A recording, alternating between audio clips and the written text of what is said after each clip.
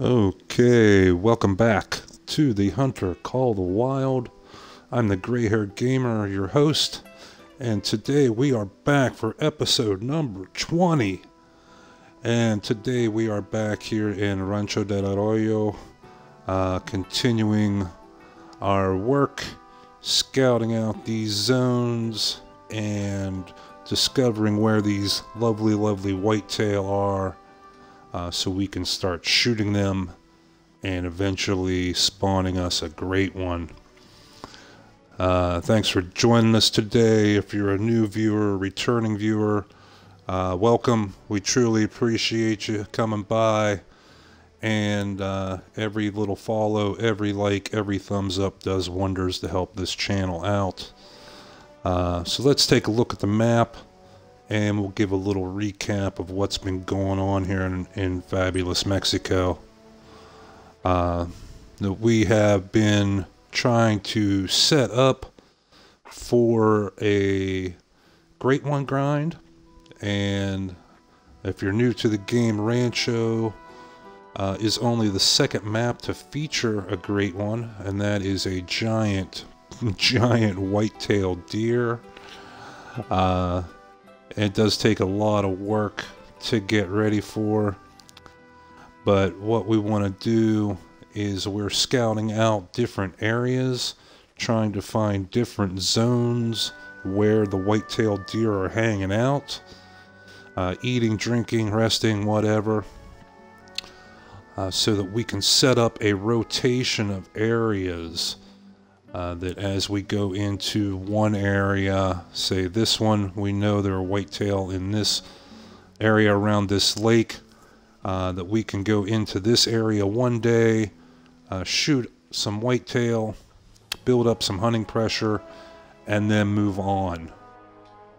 Say move on to like this lake and build up hunting pressure here, shoot some more deer, and so on and so on. And so by the time we get through our different lakes, our different zones, by the time we get through each one of them, we will have the hunting pressure erased back at our original zone, and we can go back in there and hunt a second time. This is the first lake that we visited on Rancho. We've been here about 4 or 5 episodes now, I believe. If you haven't seen any of them, you can catch them on our Twitch channel or YouTube, both titled Gray Hair Gamer.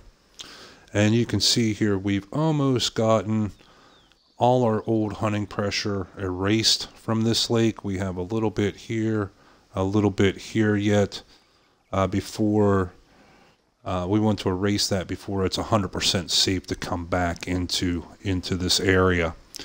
So to make that happen, we've been checking out some other places. We did have some very good luck here at this lake, and we've only scouted out half of it. And as well, we scouted out half of this lake. Unfortunately, we didn't have any luck, but I think we're going to come back to this lake and scout especially this peninsula and this shoreline. So I think that's what we're going to do today. We got to put in the work if we want to get the trophies. So let's go ahead and jump back to here. We did discover this outpost, which is very nice and convenient to this lake, and if we manage to have the RNG gods smile on us and we find a couple whitetail zone on the other side of this lake, this outpost will be very convenient to come back here again and again. Just a moment, there's a beautiful picture of the Mexican bobcat. I've shot a couple of them so far, but I've yet to find any of the rare coats. I'm really looking forward to that. U.S. hunters love the glass terrain with binoculars. But if you find yourself and guest starring with us today, as usual, is Gunner the Wonder Dog, the tracking machine. Say hi, Gunner. This guy has been just invaluable to our hunts with the tracking, taking literally hours off our time that we would have spent running around trying to go from track to track to track. He makes it happen in just minutes. Our loadout today includes the famous M1 Garand, and we are sitting on just under 70 shells, so we should be good for today. We also have our brand new, as of last episode, range finding binoculars. So now we will know exactly how far these animals are away from us, and we can adjust our shots or our zeroing accordingly. We are also packing our Cyclone Vasquez 45, a 45 caliber BB gun, air rifle. And last but not least, we are packing our 12 gauge shotgun with buckshot. Now we're carrying that for either when we're in very thick brush, which, you know, you think Mexico is desert. No, you'd be wrong. There are some areas, especially around the lakes, that have some very, very thick underbrush, and this shotgun is invaluable when it comes to shooting through those. Let's see. So that's it for our firearms. We are packing our doe bleat for the white-tailed deer, and our other call is our wounded jackrabbit.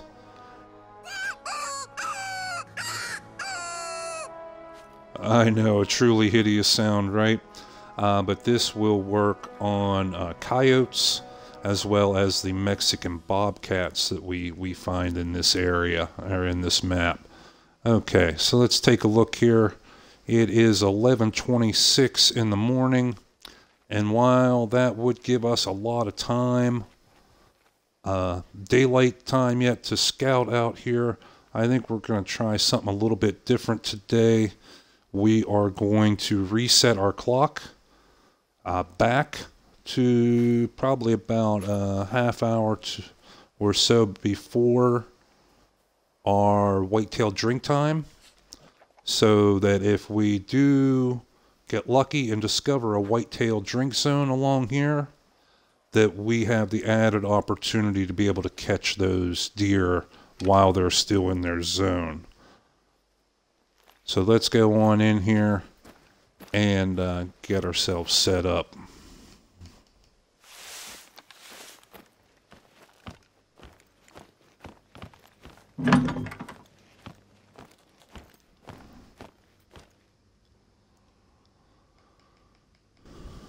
And we will go back to, we'll say 7:30. The drink time, now each map is different. Now when you're on Layton Lakes is the other map that has whitetail, the original, the home of the original great one, let's say. Their schedules are different. Even though they're the same animal, same species, their schedule is different. On Layton, drink times are in the afternoon, like 12:30 to, I think it's 12:30 to 3:30. But here, these animals have their own schedule. So we're going to set back to about 7:30. That'll give us a little bit of time to get in and scout things out before the zone officially activates. Excuse me. Okay, so last time we were here, we scouted this section of the lake, and yeah, we found one zone, and it was unfortunately not white-tailed deer. So we want to start down here and work our way up along here. Ideally, we want to make our way up to this large peninsula. So without further ado, Gunner, you ready to work, buddy? Let's do this.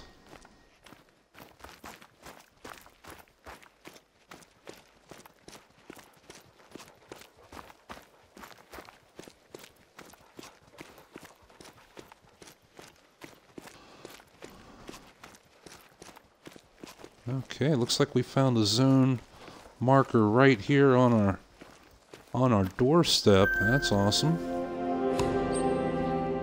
And that is Mexican bobcat. Okay. Now, with the bobcat, you would think a bobcat would be considered a pretty big animal. Surprisingly, they are not.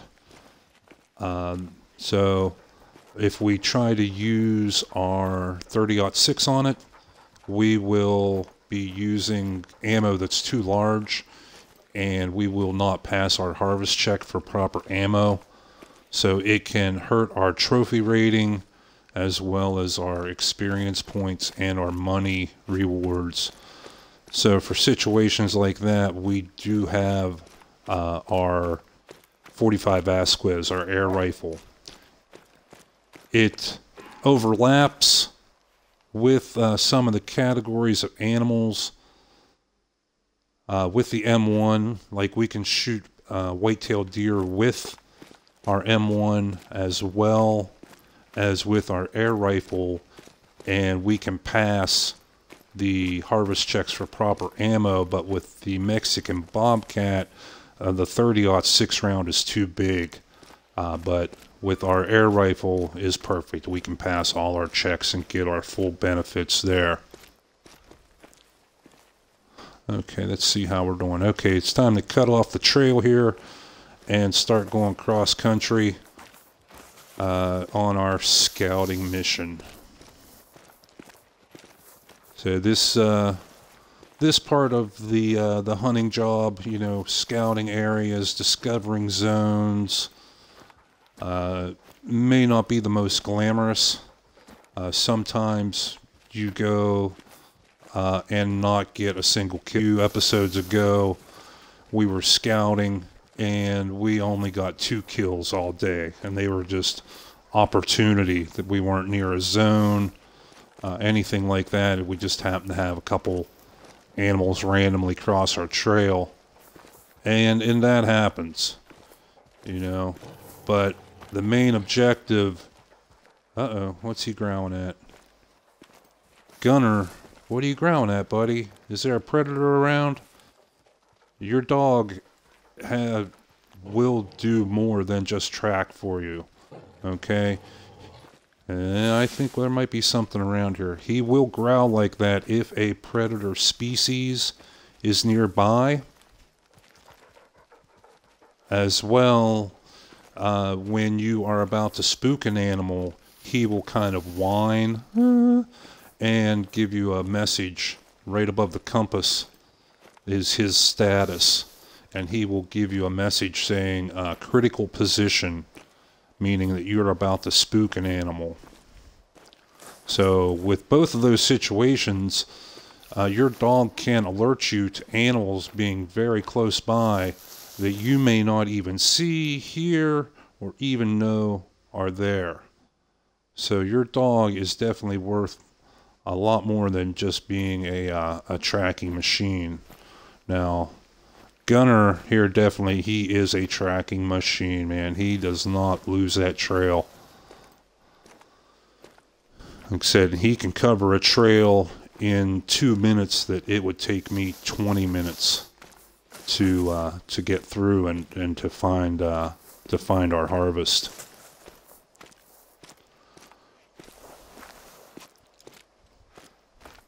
Okay, so we are not really worried about stealth at this point. We want to get up here to this lake shore where we are, you know, obviously more likely to find a drink zone near a water source. So we just want to kind of eat up the ground. We're not really worried about spooking anything at this point.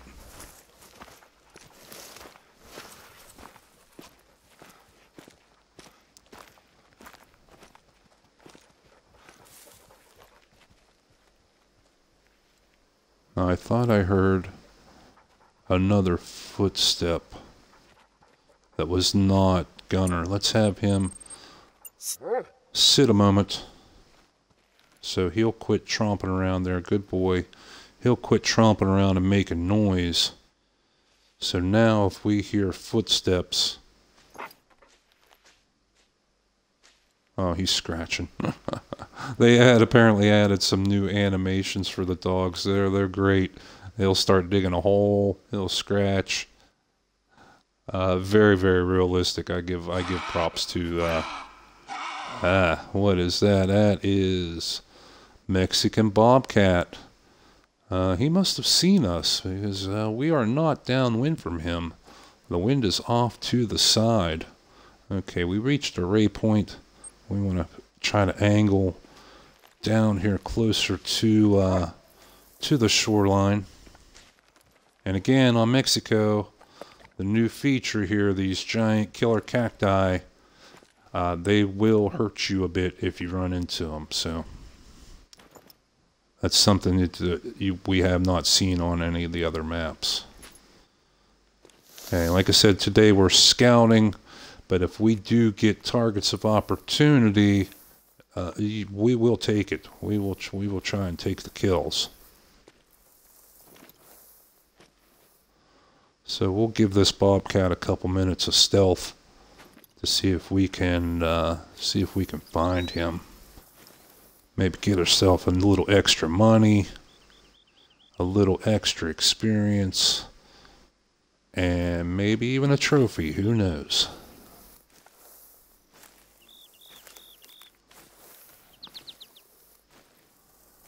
Okay, there's some trails. Now remember, just because you hear a warning cry or a call like we did from that Bobcat, and it seemed like it was pretty close, it doesn't necessarily mean it is close. They could be up to 100, 150 meters away from you when they make that call. And also you have to figure the behavior of the individual animal. Okay, now like with whitetail, if they make a warning call, they will usually stand their ground. And they will hang out there to see what happens. With the Bobcat here in Mexico, and also the black bear on Layton, we've seen many times where they will give a warning call and then take off running.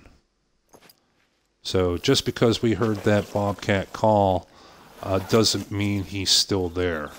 And also, you know, he could have been very far away or relatively far away, even though it sounded like he was literally right next to us. Okay, so we made it up to the lake, and again, last time we were here, we scouted out this left bank as we look at the map, and we did luck into a 1 kill there. It was attack of opportunity, or target of opportunity rather, but we didn't find the zones that we were looking for. So today we're going to start moving up this right side of the lake, and so we want to keep our eyes open, definitely, our ears open. And one important thing when you're looking for drink zones specifically is not to look just along the shoreline. Okay, drink zones can be 10 meters back, 20 meters back. I've even found them as far as 30, 35 meters back from the shore. So we want to keep our eyes open through these woods as well. Now this is one of the more temperate zones here on Rancho, that it is a mix of trees as well as shrubs. So we have some underbrush here that you can see kind of makes spotting a little more difficult, but we should still be able to see zones. They, like these tracks here, and that looks like our Bobcat tracks that growled at us. Usually the zones and the tracks tend to appear and you can see them through the brush if you're close enough. So while we want to do some hunting here, we would like to get some kills. Our main objective today is scouting and finding those zones. So we are not really going to go what I call full stealth mode, being crouched down, applying our scent blocker, things like that.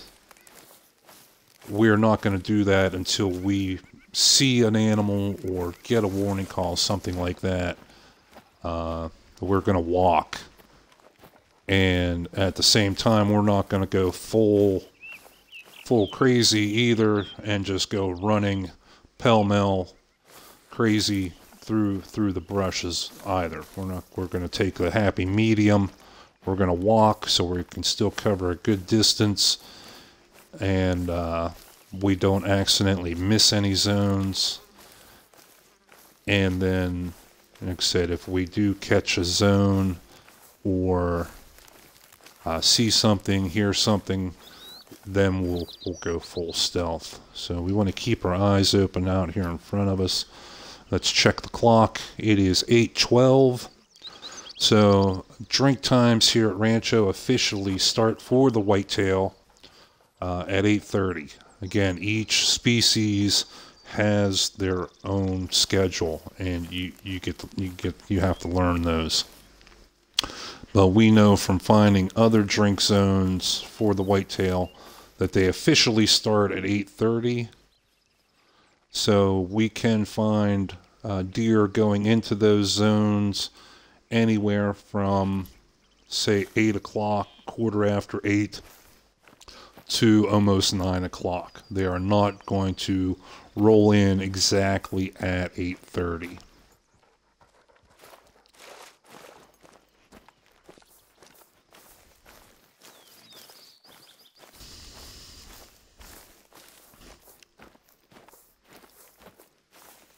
So again, we want to keep scanning these woods as well as the shore. That's why I've kind of positioned myself off the shore a little bit. One, so we can see more of the woods behind us, as well.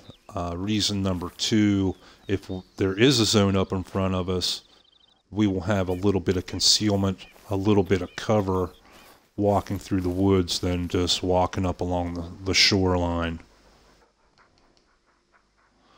And so far we are loving the new addition to our gear, these range-finding binoculars. They can tell us exactly how far an animal is from us. Last episode is when we got these. We unlocked them 2 episodes ago, but we didn't have enough money. They do cost $12,000. Yeah, some of the items in this game can get pretty pricey. So we had to do a little saving up. And so now we finally unlocked them. But before that, we were using a trick with the map. And I can explain that very quickly, that when you put your scope up here and you spot an animal and you see an animal, you can hit X to spot it, and that will give you some extra information about the animal. Well, one trick with this game is that the last animal you spot appears as a little icon on your map. It's a little green circle. Okay, so say we spotted, that sounds like deer. Say this was an animal that we spotted. This would be a little green circle with an animal picture inside of it. Now, if we go and place a waypoint on there, that waypoint will appear out here in our vision somewhere, and then we will be able to see the distance to that waypoint. Okay, you're not going to get that waypoint exactly on the animal, but you can get pretty close, and it will give you a very close approximation of how far that animal is away. But now that we have these wonderful rangefinders, we don't need to do that trick anymore. But yeah, that little technique, using that waypoint, really helped us out a lot in a lot of situations. Okay, Gunner, sit, buddy. We're hearing some stuff up here. Now with Gunner, we can tell him to sit, and he will stay there either until we call him. Yeah, there's something up here walking. Oh yeah, there's a deer. Let's get under some cover here. Yes, right there, and it is a buck. Oh, there's a few buck in there, so I think we got us a zone. Okay, we are close enough. We can take these guys with the air rifle or the M1. The M1 is definitely going to have some more stopping power. Lift your head up there, buddy. And we hit the damn tree. We were too close to the trunk of this tree. You can tell by the strange echo. That tree just cost us a kill. Mamma mia. Well, that was not a great start to today's hunt. I thought for sure we were around it, around the edge of it. But apparently we smacked right into the tree trunk here of this locust. And, yeah, cost us a deer. But, on the other hand, we can still salvage this situation. We did make some noise, sure, and we did scare those deer away, but we didn't shoot any of them, okay? And we did not get any hunting pressure. So while those animals are spooked, we do have a chance to get them to come back, okay? It's only when you start building up hunting pressure or wounding some of the animals that they will basically take off and not come back. So we do have a chance to use our doe bleat call here and get them to come back. But back to what I was saying about our dog Gunner. Now he's lying down. He will stay there until we either call him. We can do a quick tap down on the D-pad and it will whistle and tell him to come heel. Or the second thing is if we get too far away from him. I believe it's 100 meters. I'm not exactly sure about that. But as soon as we get that distance away, he will automatically come heel and come back up to us. So let's try our call here. It looks like there's one right up here, right in front of us. No, we don't want the shotgun. Although in this brush we could use the shotgun. But I thought I saw something right through this tree. Now it may take a moment or two for these animals to calm down and also to respond to the call. But this call, we know from checking our inventory, has a range of 150 meters. So as long as they are still in that area, they have a chance to respond to it. And with the whitetail, they are pretty, how do I want to say this? It's pretty common for them to respond. Some of the other species, say here for Mexico, for example, the bobcat, when you make a call there with your jackrabbit call, they can respond or not. It's really pretty much a 50-50.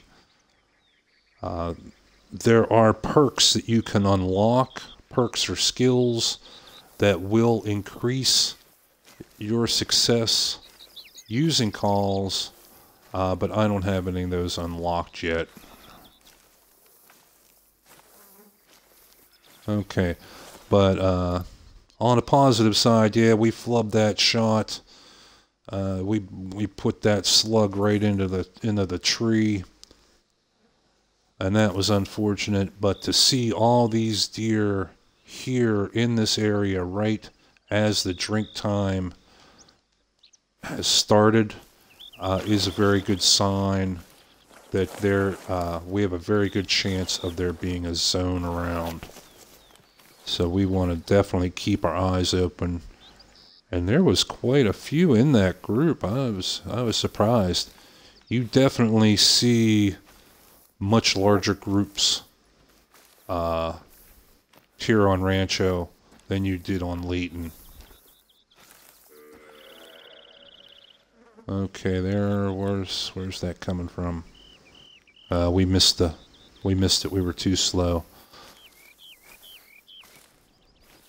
But it looks like these deer are moving on up the coast here, up the shoreline. So that's fine. That's where we're planning to go to.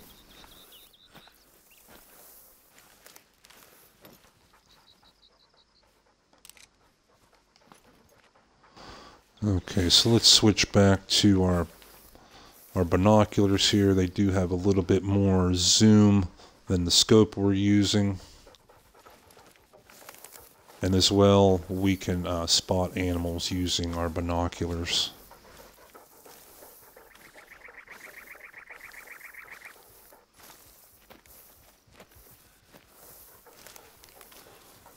Okay, this is one of our males, our bucks here. There are, he's a class 4.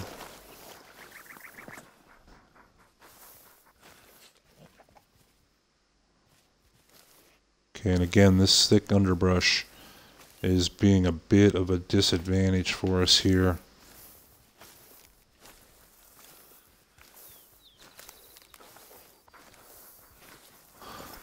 But we're gonna keep scouting, keep our eyes open here as we can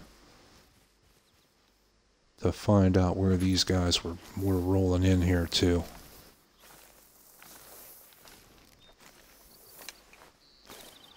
Okay, they're apparently not coming back. We must have spooked them pretty well, or that they are heading to another zone. Okay, we got some collared peccary tracks in here, and some poop. They are like they are a new species here for Rancho. Like the whitetail, we've seen the whitetail on Layton before, but as well as here. But the peccary is new to Rancho. It's like a smaller version of the wild hog or feral pig that we've seen on a couple of the other maps, but they are smaller. They look basically like a Vietnamese potbelly pig almost.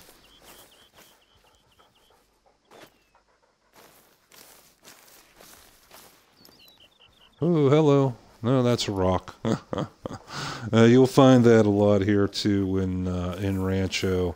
Rocks and logs lying around that play tricks on your eyes.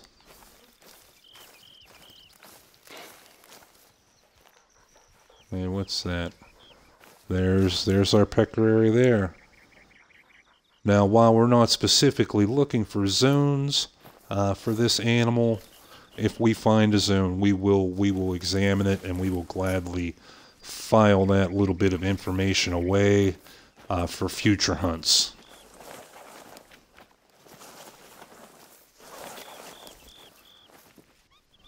I mean, they're an interesting little animal. What's nice with them is you normally don't find just one of them.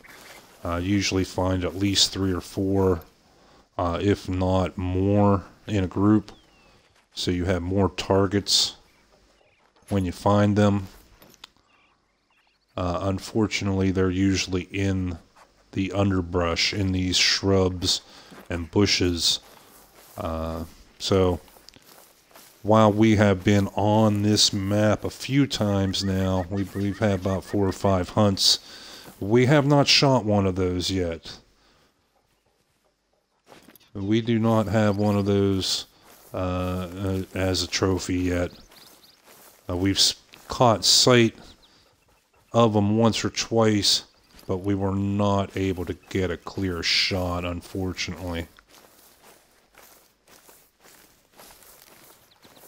But that's okay. As I always say, if we don't kill them today, we'll kill them tomorrow. How we doing on our map? And we're making up some good time here. We're about a half hour into whitetail drink time, and unfortunately we have not found any zones. I'm wondering now where these... They were traveling somewhere. I'm wondering where they were heading to. You would think that when the time we saw them, being that close to a drink time, that they would be heading to a drink zone. But so far we haven't seen anything yet. Was that you, Gunner, making noise? Huh? Come here, buddy. Let's make sure you got your hearts up. He's only got one. Who's a good boy? And again, with the dog, you can see on the right there, he's got 3 lightning bolts for attentive. That's how hard he's going to work for you. And then you have content underneath with the hearts. That's how quickly he will gain experience as a companion. So we want to have him more hearts. Okay, there, that got him a heart. Got to give him a cookie.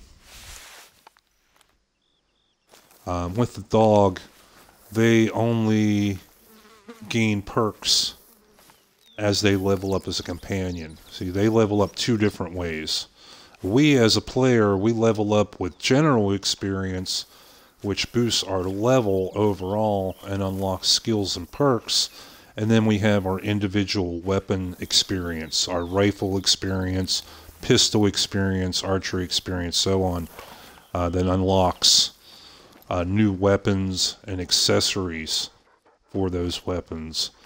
With the dog, they level up as a companion, which that's the truly important one that unlocks them perks. And then they also level up as a tracker,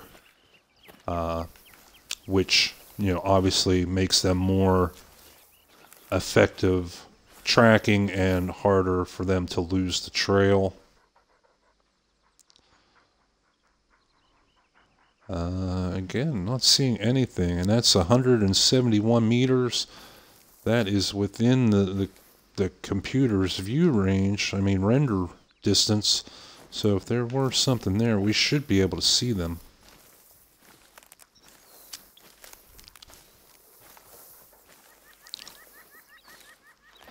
And how you get the experience for your dog.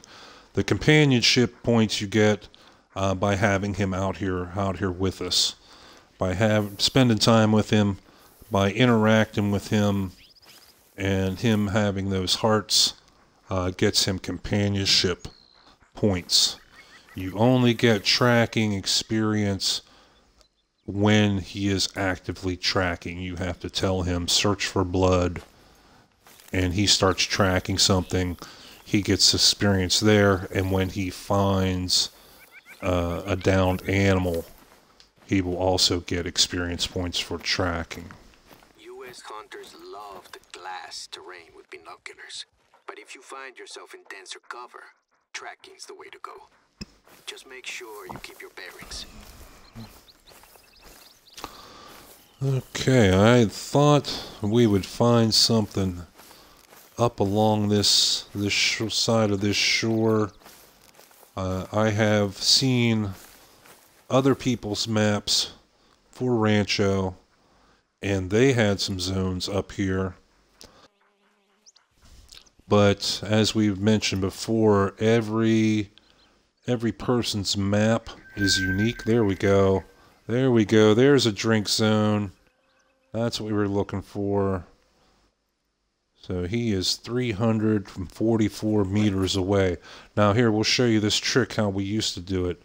Okay, now the last animal we spotted is, boom, represented by this little green icon.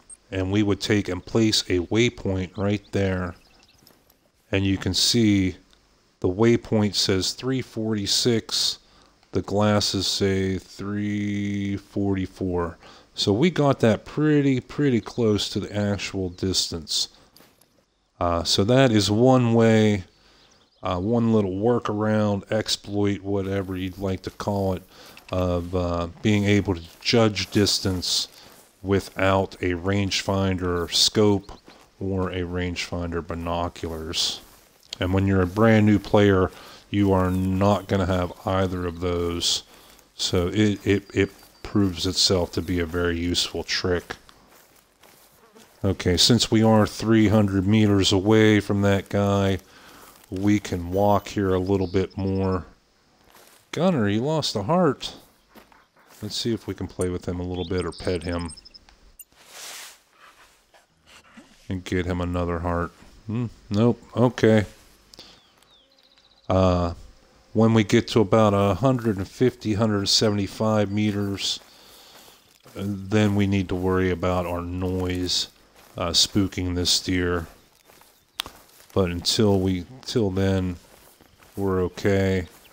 Now we are close enough. Now in a previous episode, we unlocked a perk for our weapons. We got 2 points in it now, and that's our zeroing. You can see clear down at the bottom right corner, it says 75 meters. Now for this rifle, that is considered short range. Every weapon is different. The air rifle has different ranges, pistols have a different range, etc. Now when you first start the game and you have 0 points in that perk, you only have medium range unlocked. Okay? And so when your sights are zeroed in for medium range for that weapon, and in this case of the M1 is 150 meters. So if the animal is closer than 150 meters or further away, you have to adjust your aim. That bullet is not going to land right where you put the crosshairs. Okay? So we had to guesstimate every shot. We leveled up and we put 1 point into that zeroing perk, and that unlocked short range for us. So now we have short range, which if we can get right to 75 meters, we can put the crosshairs on there and we know that bullet will hit dead on where the crosshair is at 75. Or we also have 150 meters, medium range, and that was it. In the last episode, previous episode, we unlocked our second point in that. Now we also have long range.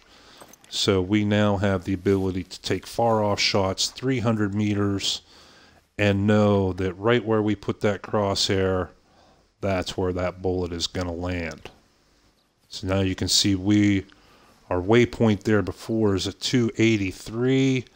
We are zeroed for 300. That's a difference of only 15 meters.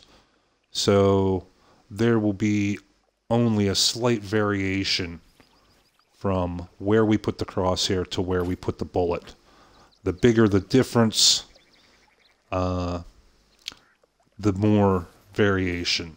So we could take a shot, if that deer was still there, we could take a shot zeroed in at 300 meters and know that generally where we put the crosshair, that's where the bullet is going to hit. So we would be safe.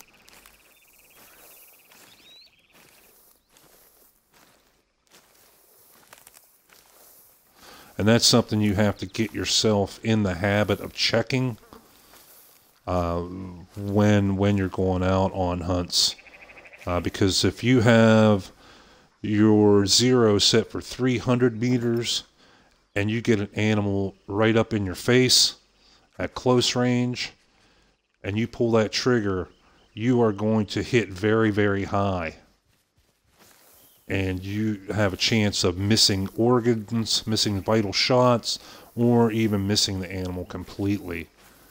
Because there is a big difference when you're zeroed for short range or long range.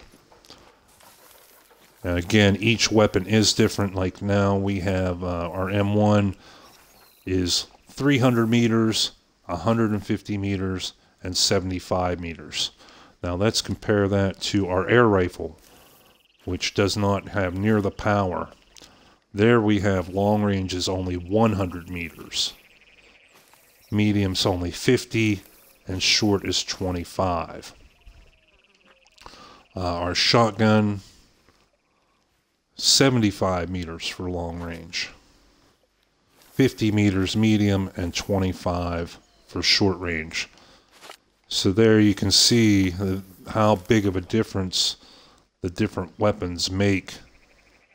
And you can also see some of the reasoning why I have chosen to carry a combination of weapons. That we have our M1 for long-range shots, and that are still very powerful at long range. They still have a lot of knockdown power. We have our air rifle for closer shots or smaller animals. And then we have our shotgun, which excels at very, very close range. And that's the only zone that we've stumbled across there so far. Wow. Okay, let's go on. We've had our little discussion here. Oh, hello. Okay, that's a doe. We want to get some kind of money out of this deal. So we'll take our air rifle. She was nice and close. That may have been a spine shot. But while this weapon, this air rifle, doesn't have a lot of stopping power, especially at long distances, when they're up close, 25, 50 meters, it packs a surprising amount of punch. And this will take down whitetail when they're in good and close like that. Okay, there's where she went running right there. I caught a glimpse of her. She had her head down, and that is an animation in this game that shows they only do that when they're wounded. Okay, so Gunner, the Wonder Dog. You know what time it is, buddy. It's time for you to go to work. Okay, so even though we don't see blood right at our feet, we know we shot this animal. We know it hit. So we know there's got to be blood around here somewhere. So we're going to have him search for blood, and he will, check out this whole little area. And he found it. He's tracking blood there now. So all we have to do is follow him. Where did he go? Okay, there we can see the outline of him through the bushes, or we can also check the map. The second smaller circle is our dog. And while we're looking at the map, you can see we now have a splash of hunting pressure, and that only appears when an animal dies. You don't get that for wounding an animal. You don't get that for almost killing an animal. You only get that when you get a kill. And we got us some more deer up here somewhere.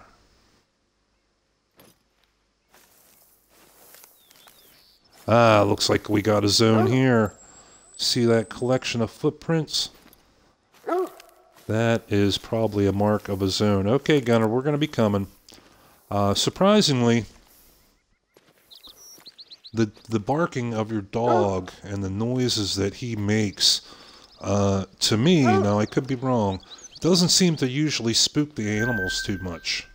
There we go, drink zone. Bingo, this is what we were looking for. So that is now 2 drink zones that we've discovered during this little adventure. And there's a deer right there. Let's go ahead and pop him too. It's a doe, but we need the money. And there's one in the neck, so that one's going to go down.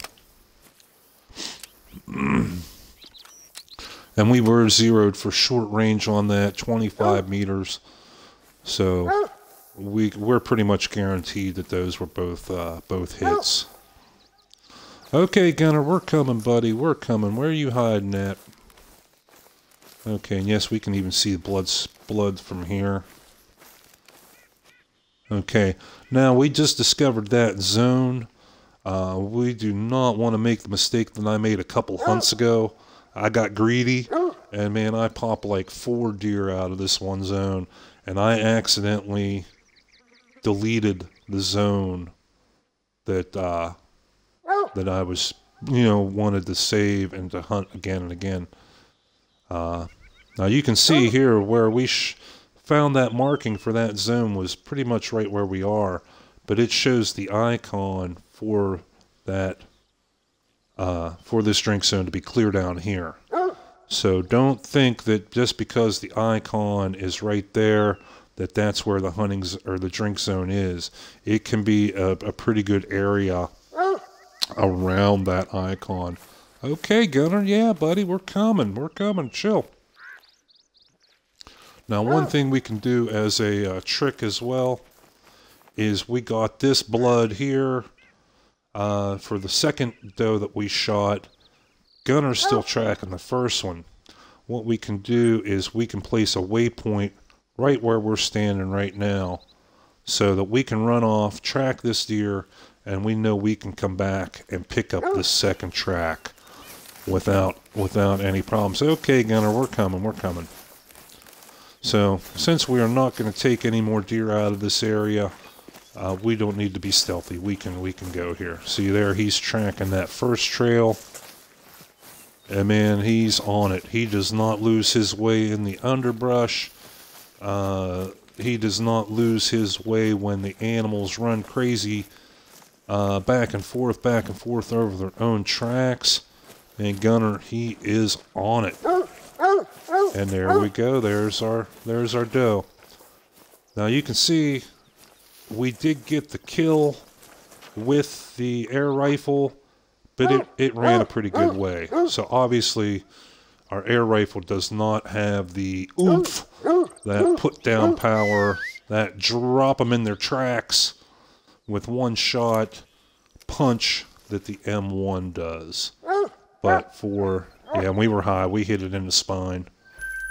But for close range, as well as smaller animals, it'll still take them down. Okay, so now what we want to do, we claim that animal, and we got us a little bit of money, and a little bit of rifle experience, and it was just a doe, so we didn't get a trophy, and we did not get quite as much money and experience as we would have if it was a buck. But, money's money. We just dropped 12 grand on a new set of binoculars, so we'll take what money we can. So the big thing here is now that, see, everyone, we took 2 deer out of here, and that hunting pressure is getting a lot dark. We don't want to take any more out of this area. So there we go. We had our waypoint. We found our way right back to where we shot this second deer. And now Gunner, buddy, do your thing, man. Go find us a deer. And we can actually put away our rifle for now. Something else we can do to help us out is to select this trail. Okay, you see now we have unlocked a perk with the track knowledge. Before, when we examined this track, it only told us it was a blood trail and it was a bleed rate of medium. Now we also know that when this animal came past here, he was at 50 to 75% health. That is a little bit of new information that we can know from our perks. Let's see here. See, now he's only 25 to 50%. So he is dropping rather quickly. And so we should have us a dead deer laying up here very shortly. 0 to 25%. And if you do not have the dog, harvest found. Okay, you found him. Where's it at? Where's it at, buddy? If you don't have the dog, that is very valuable information to know how much health that animal has left. Where is this deer? Gunner's saying he found it. But I don't see it. Here's some tracks. It went back? I know, buddy. I know. Where is it? Where did it go? It's not out here floating around in the water, is it?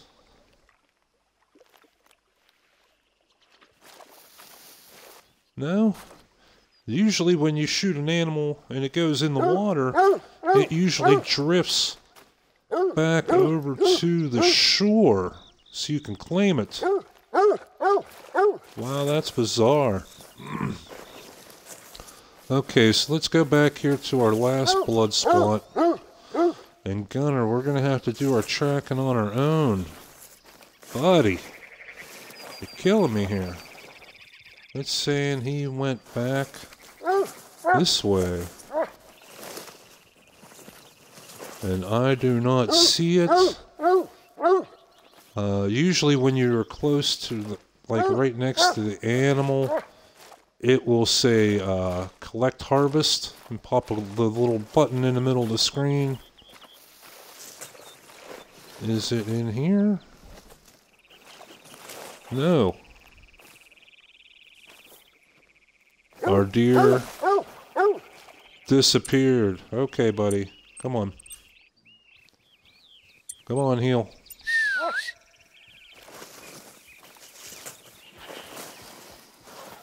That is strange. I have never had that happen to me before. Wow, so we are apparently going to lose out on that one. But man, we don't want to spend all day here looking for one doe. If it was like a nice big buck or something, yeah, but just for this doe, I think we're just going to cut our losses and move on. Now we did spot this zone up here, and yeah, look at that right there. Boom. Now they are traveling. What time is it? 10:30. Their drink times, and if you put the cursor over that, should be to 11. They shouldn't really be traveling yet. And now out here, if we spotted that buck, where'd he go? Oh, he's clear out here.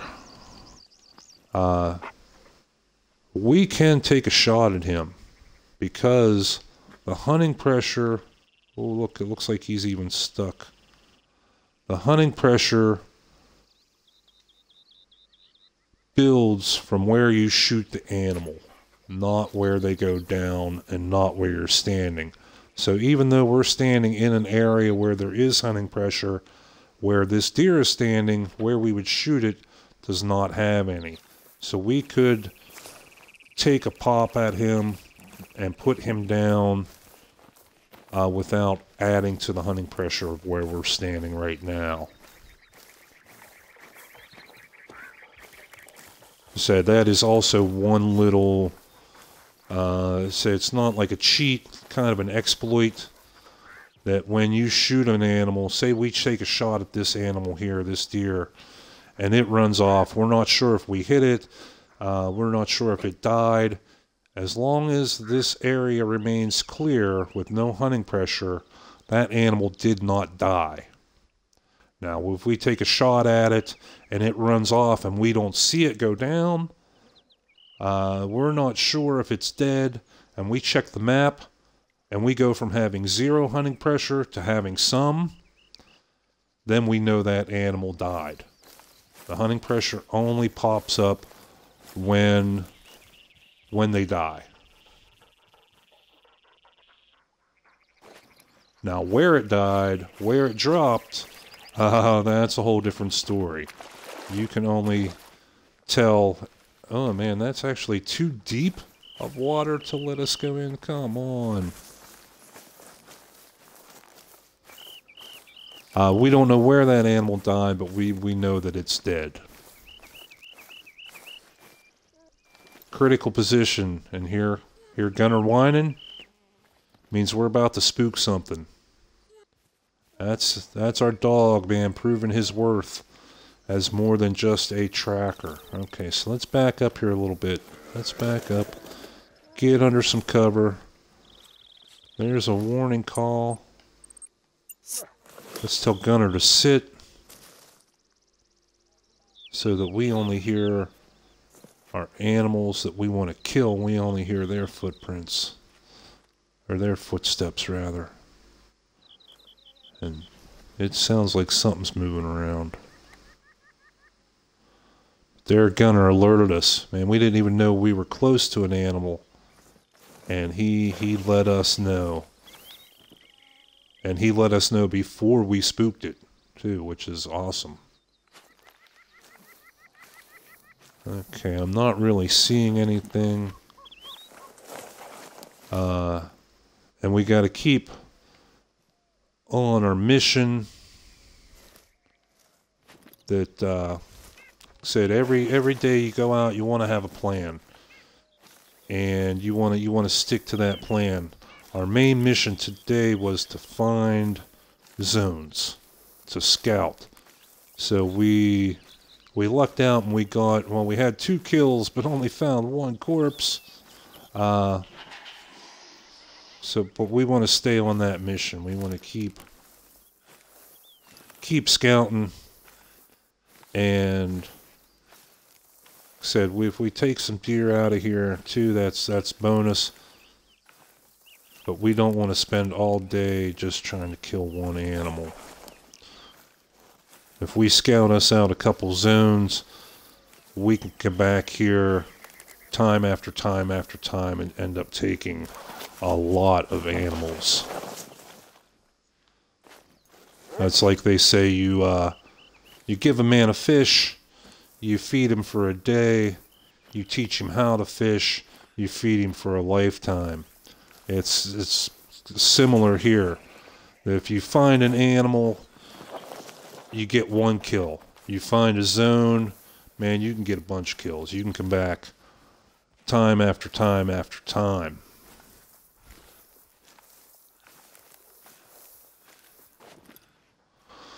So we have had a little bit more success here on this side. Wow, something's real close. I think we will bust out the M1 here. We are on short range, 75 meters.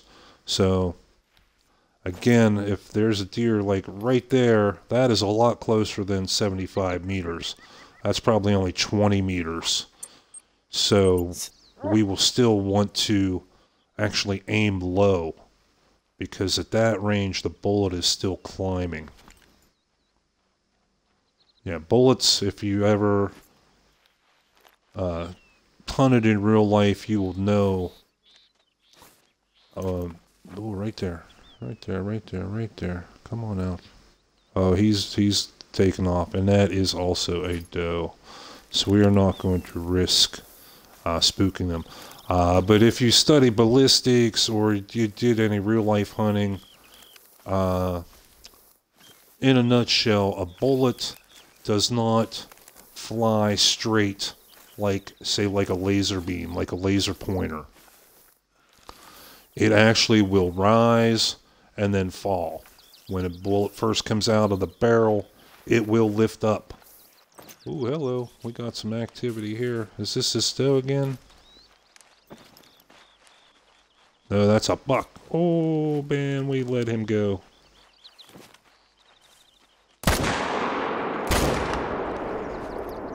And I miss both of those. Oh, man. But yeah, bullet will rise when it first comes out of the barrel. Up to... Oh, and there's a... That's why they were moving. That was a Mexican bobcat was chasing him. So I know we didn't hit him either, but we scared the shit out of him. Said a bullet will rise when it first comes out of the barrel. And then as it travels further away... Whoa, hello. It will start to drop as it loses velocity and gravity takes over. Then it will drop. So very short ranges, the bullet can actually hit higher than where you aim, and then at long range, the bullet can hit lower. Come on, buddy, come up here and see if there's any blood. See if we lucked out. We're not seeing any hunting pressure, so far we know we haven't killed anything, but there could be blood, and he just hasn't dropped yet. Is that blood right there? Nope, no found. Okay. Alright.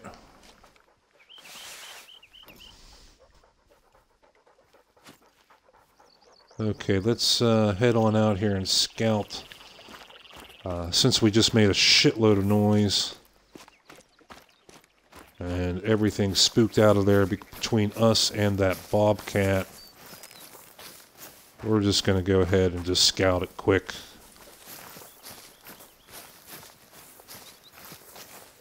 We want to try and get the rest of the shoreline of this lake. Yeah, we're already past the drink time. It's only till 11. But I was hoping to have it scouted before the drink zone was over.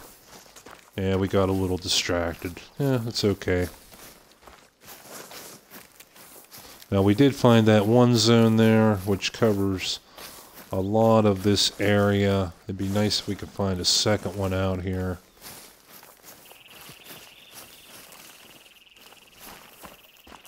But we won't know until we do the work.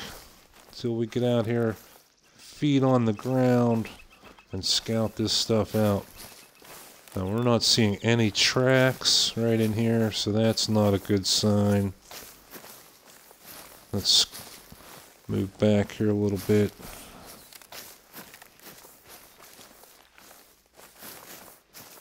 Now, we had those deer just come running through. There was 3 or 4 of them. They had to leave tracks. They had to come from somewhere out on this peninsula. So maybe we'll catch them when we come back around up here.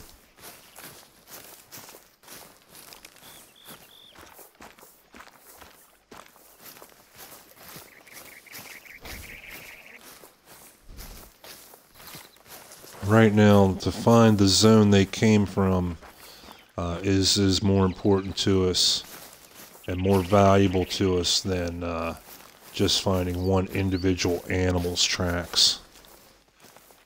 Wow, cacti growing down in the water. That's cool. Never see that in real life. And we got something making noise over that direction.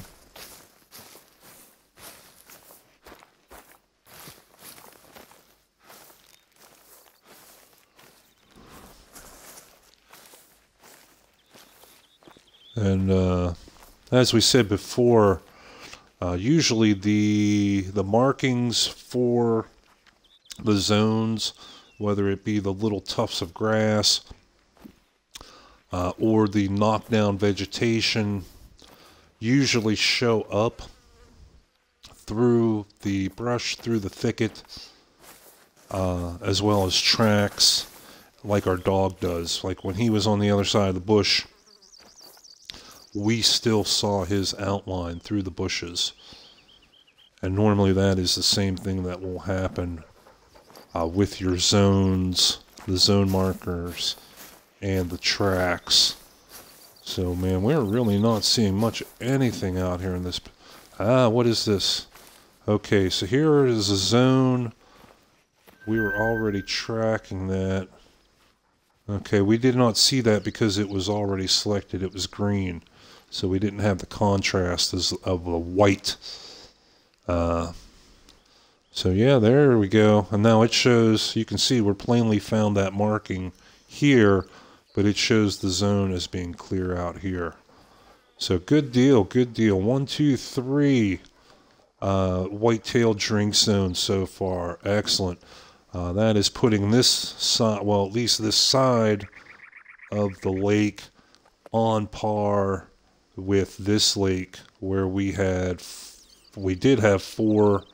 We accidentally got greedy and erased this one. But this lake, we did see a fair bit of activity with the deer up here. So I still suspect that there is another, a 5th drink zone up in this area somewhere.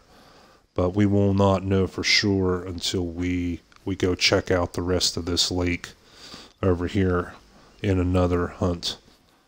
And yeah, we had a great hunt when we came through here. We took 1 day and we scouted it. Unfortunately, we missed the active drink zone by like 10 minutes. So when we got here, the animals were actually on their way out. So what we did is on the next hunt, and that was episode 18 of our series. If you want to check that out on YouTube, man, we had a great hunt. That we came back on a separate day right at the beginning of the drink time, and we just rolled all the way down through these zones and hit all 4 of them in one drink zone time, in 1 day's hunting. And we ended up knocking out 10 deer, all whitetail, 7 bucks, and like 5 trophies in an 1.5-hour hunt. So man, it was definitely my best hunt so far here on Rancho, and would rank up as probably one of the top 5 hunts that I've had in my career playing this game. It's really fabulous.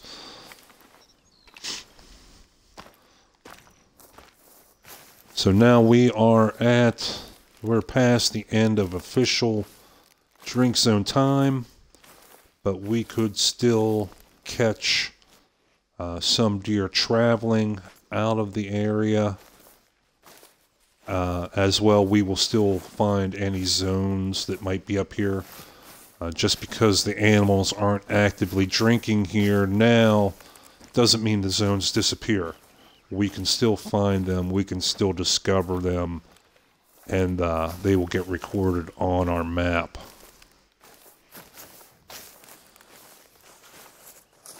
I just think that our time for luck shots and targets of opportunity is over with the drink time being over. They're going to move out and probably move to a rest zone.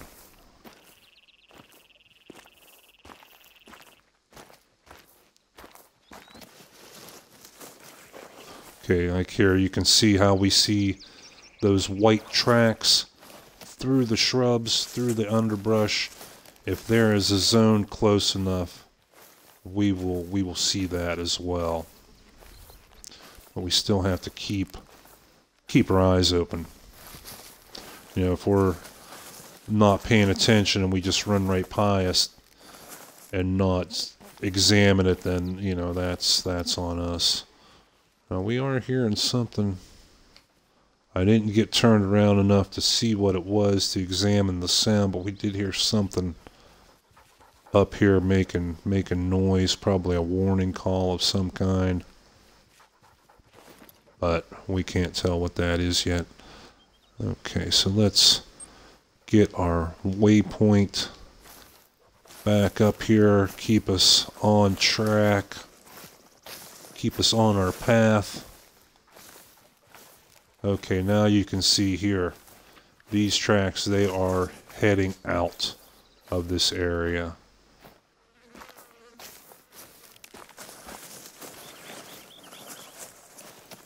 And there was the zone that we discovered previously. We were way down there using our glasses when we spotted this zone by spotting the animal as he was using it. So that's the two ways you can discover zones. Let's give Buddy a little bit of attention here. Hopefully try and get him another heart. Keep him making that good XP as a companion. No. Didn't get you another heart? Okay, that's alright. It will level up eventually. And we did have something else growling at us down here. With these new species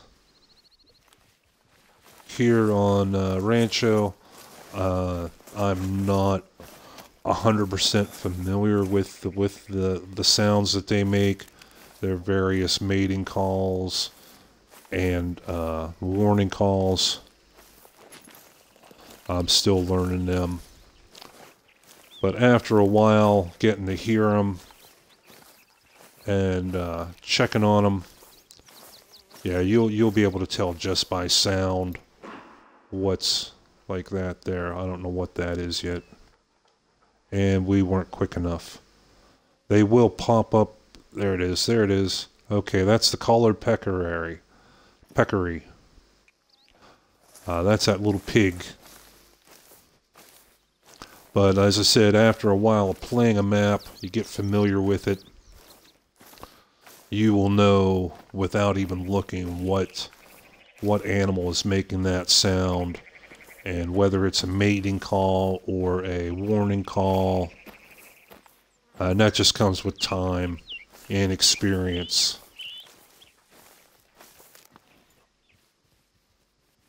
And there's one of those peccaries right there. Now I do believe with them we do want to take them with the M1.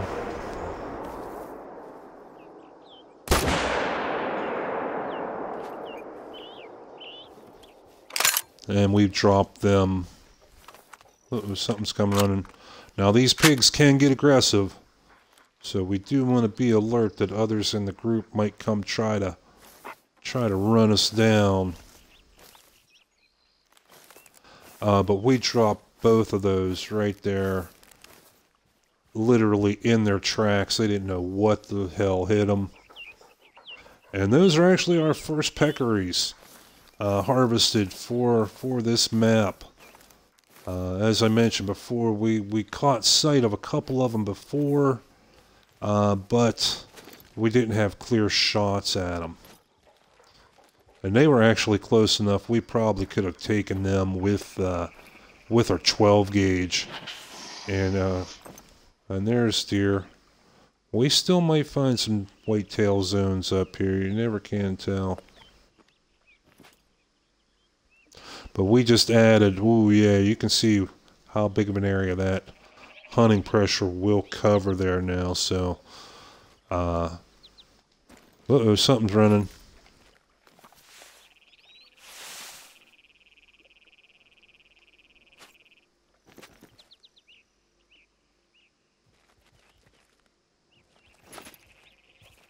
That may be just Gunner running around. Okay, so sorry, you get distracted sometimes here playing when you got so much going on. But these are our first harvests of the peccary, so we want to check them out. You can see that they're like basically, they remind me definitely of like kind of like a Vietnamese potbelly pig, just not very fat ones. But we want to check our harvest check. Okay, so we got him. Well, you can see the M1, that 30-06, at that close range. Wow, it went right through the skull, the neck, the spine, and still penetrated that lung. Well, now what we want to do is right here, 34. We were 3 points away from a silver. Oh, this was a female. That is why we did not get a trophy. And you can see that while we did use the proper ammo, the 30-06, we damaged trophy organs, which in this case is the skull. You can't... Hello.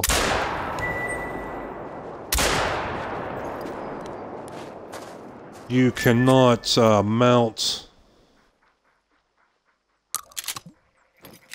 Ah, come on. How long is it going to stand there? You cannot mount an animal and taxiderm it if you blow their head off.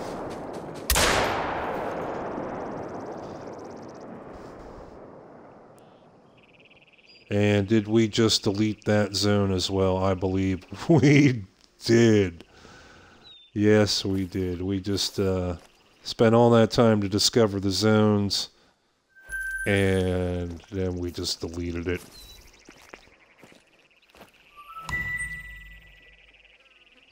Yeah, you can see here, 9 hits, 3 hits with one shot, 9 hits with the other. That buckshot definitely lives up to its name. It will drop a buck in his tracks. Now that actually turned out to be a silver. We are allowed 2 hits, so yeah, there we did pass all our organ or our harvest checks. Proper ammo by using the buckshot, 2 times or less. Now the number of pellets don't count. It's the number of shots you fire. Okay, so between the 2 shots we actually put 14 hits in, but we only fired twice, and that's what's important. Intact trophy organs, meaning the antlers, the skull, and we hit 1 vital organ or more, which we hit it twice, that lung. So we got us a silver out of that. And there's this, another one of these peccaries standing right here. Well, since we already wasted our zone bucket, we already did the damage to our zones, so more hunting pressure is not going to do any more damage. And if this guy is just going to stand right out in front of us and let us smack him, boy, well, we'll smack him. That was actually a gold medal for that one. Good deal. We had to pass all our harvest checks on that. So we are now getting a bit of... Wow, look how bright that is. Man. We're definitely getting a few points in experience with our shotgun today. You can see how effective it is at short range. And what is this? Is this blood up here? Yes, it is. Gunner, buddy boy. Come on up here. You can see here. Wow, I'm trying to get on the actual blood. That is a big splash of blood.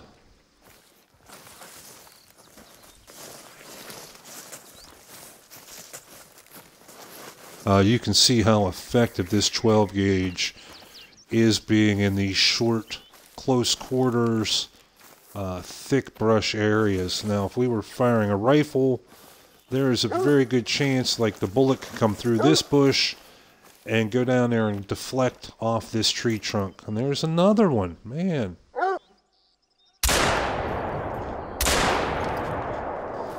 We'll keep rolling with them.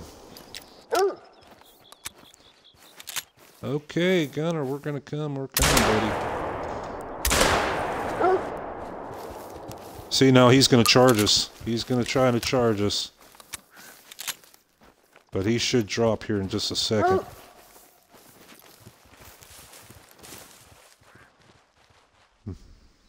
Yeah, he's bleeding. He's bleeding. There, he dropped.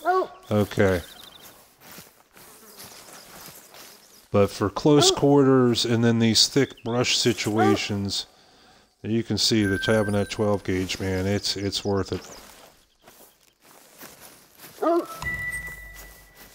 So right now we're just racking up some shotgun points. We're racking up a bit of money. Good boy, Gunner. Keep on going right there. You found him. That's a good boy. That's why you get the cookies. And that was a silver, almost $900. Yeah, who's a good boy? You get a cookie for that one, pal. You've been doing the work. I'm not sure what we need as far as shotgun score to unlock the birdshot, which is ideally what we want for the bunny rabbits, for the pheasant, for the turkey. That's been our goal with the shotgun, is to unlock that. We started off with the buckshot, so we have not had a choice as far as ammunition. But with these animals, with the deer, with the peccary, we can use the buckshot and not have it be overkill like it would be blasting a cute, excuse me, a cute and fuzzy little bunny with buckshot. Like in real life, there would literally be nothing left of the bunny but a few patches of blood and fur. And are those something right there? No, maybe not.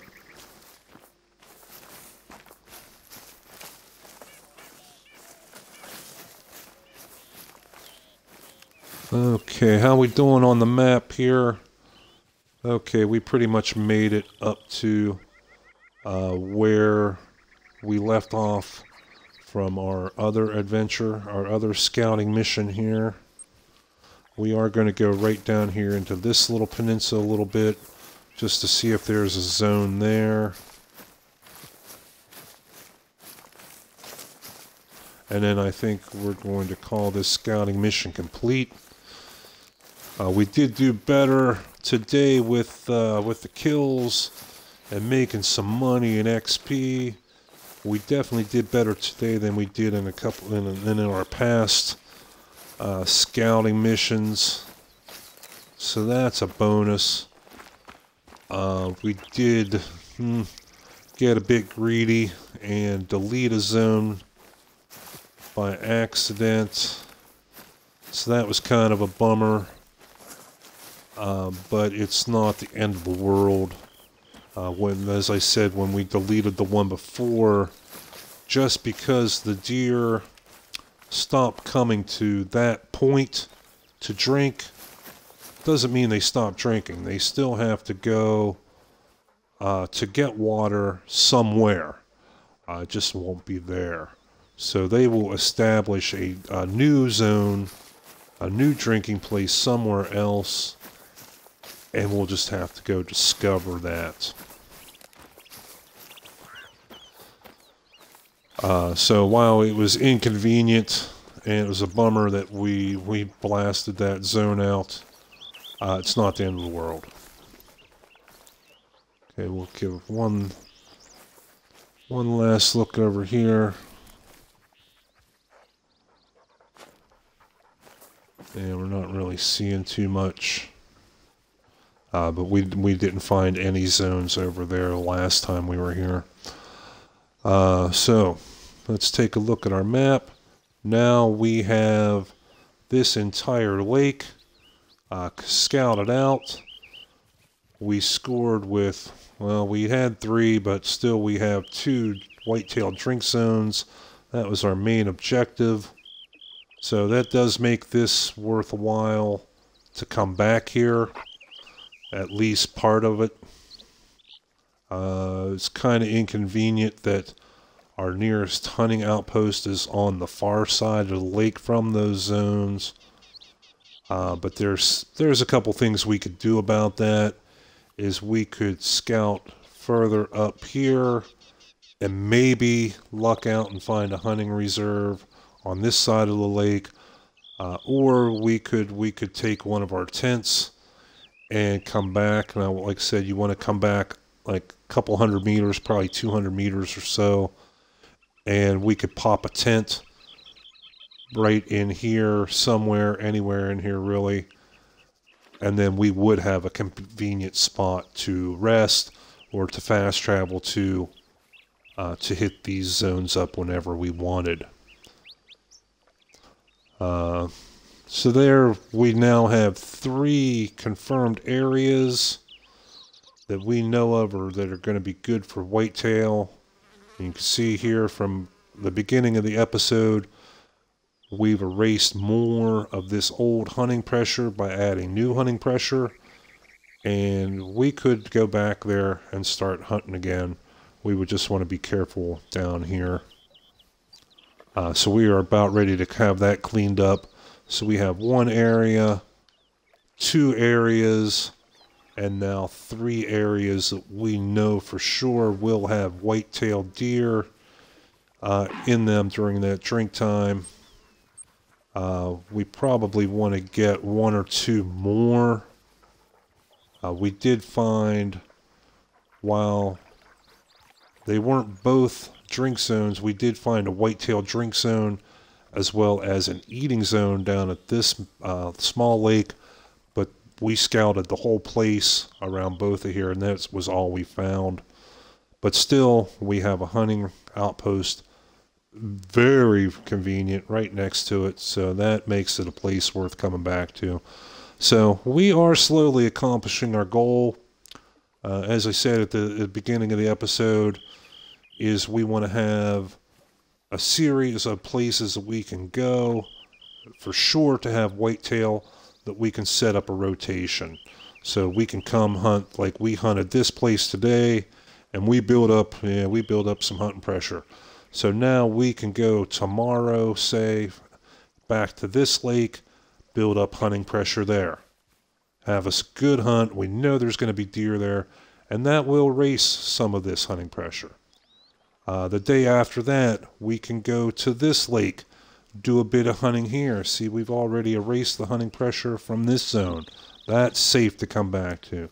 We can hunt this place and know we're going to have white-tailed deer at that drink time, and we're going to get some kills.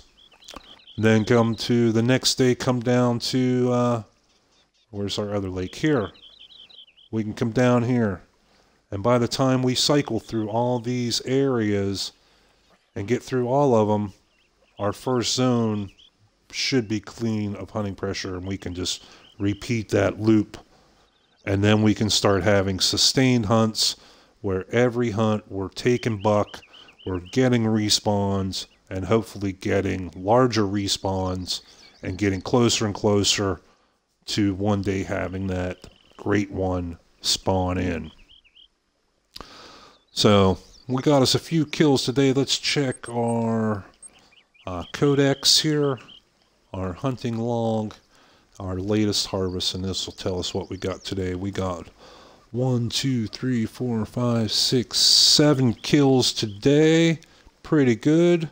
And we took 5 of the collared peccaries. Like I said, that was our first day we've taken any of them as a trophy or as a kill.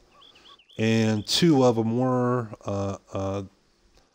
well, 3 of them were uncommon. We had 2 dark brown fur types and 1 dark gray fur type with them, which is pretty cool. So we made us a bit of money. I did not notice, honestly, how much money we had when we started today. My bad on that. Let's see how we did with trophy ratings. We did have 1 whitetail. It was rated as 170.3, which is pretty high. I'm not exactly sure what the ratings are. And we had us 1 peccary at 105.2. So all in all, a pretty good day. We discovered some zones. we got us some kills, we got us some money, and we had a good day doing it. So, I think we're going to close up this episode today. Thanks everyone for joining us. If you're a new viewer, we hope you come back again. If you're a returning viewer, we're glad to see you each and every time you stop back, man. We're glad to see you. If you did find the video helpful, informative at all, if it helped your game out, then I know I'm doing my job. And if you want to leave a like, a follow, thumbs up, what have you, we truly appreciate each and every one of them. Every little bit of your support does wonders for this channel. So, again, I'm the Gray Haired Gamer, your host. So until next time, Hunter, and also from Gunner the Wonder Dog, saying, keep your eyes on that prize, Hunter, because you never know where that diamond's going to be. Could be right around the corner from you. So until then, take care. We'll see you again in our next episode.